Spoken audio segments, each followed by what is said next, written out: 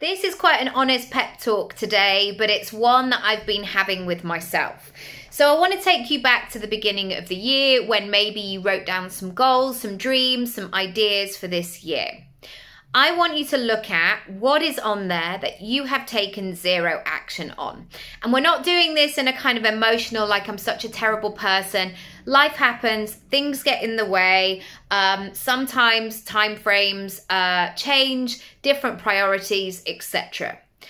But I also want you to have a clear conversation with yourself and ask yourself why you have not taken action on those things on your to-do list that you said you wanted. Again, it might be really, really clear. It's like, because this huge, enormous thing in my life happened, so I had no capacity. Of course, that absolutely is true. And there might be other people listening to this who say, it's because I don't know where to start, or it's because I'm not really sure what I'm doing, or I'm maybe a bit nervous and scared about making a move because what happens? Suddenly you're going out of your comfort zone.